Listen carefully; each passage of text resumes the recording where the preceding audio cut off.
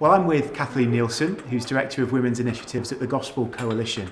Kathleen, it's been great to have you with us at the Leaders' Conference this week. Thank you for being with us. No, it's been a pleasure to be with you. Good. First of all, let me start by saying FIEC has a purpose statement on women in ministry, which says that our churches won't have women pastor elders. How do you respond to that as a woman working for the Gospel Coalition?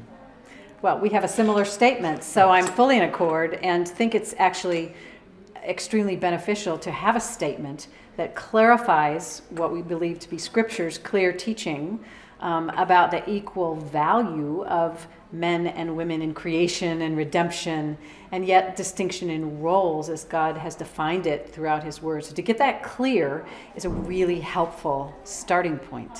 And can women thrive in that model in your experience?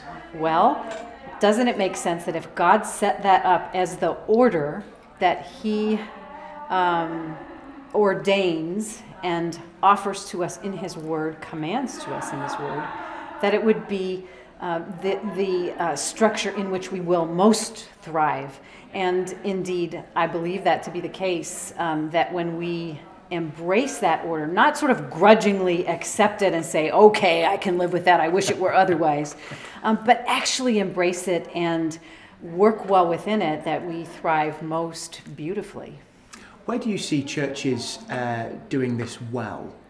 Where do I see churches doing this well? Well, give us examples of where churches do it well. Not necessarily geographically, but where you've seen it embraced well by churches. Yes. The churches where I see the most healthy complementarian ministry going on are churches in which there is embraced ministry by women, but not ministry that's sort of operating independently or in a separate category, but ministry among women that is actually shepherded by the pastors and elders of the church, and ministry that is actually integrated with the mission of the church, so that women's ministry isn't really out for just the good of women. Women's ministry, when it works within this context of pastoral leadership, is for the good of the church, benefits the church in amazing ways, and obviously is ultimately for the glory of Jesus. What might this ministry you've talked about look like in our churches, Kathleen? It will certainly look like teaching. That's one thing it will look like. Titus 2 is very clear that the older women are to teach the younger women. And certainly not just principles and good moral sort of behavior and good works. Yes, all that, but all that, even as it's taught in Titus, grows out of the gospel, grows out of good doctrine, grows out of the Word of God. So it really is a speaking to each other the Word, learning how to articulate the Word to each other, helping each other learn how to pass on the teaching of Scripture one generation to the next.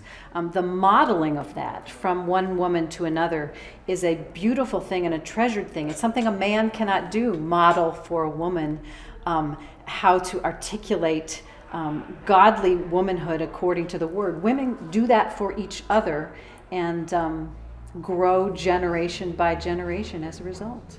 So where would you encourage our churches within FIEC to start in terms of developing women's ministry if it's not perhaps something they've thought through yet? I am encouraged to have many conversations here about the training of women in the Word.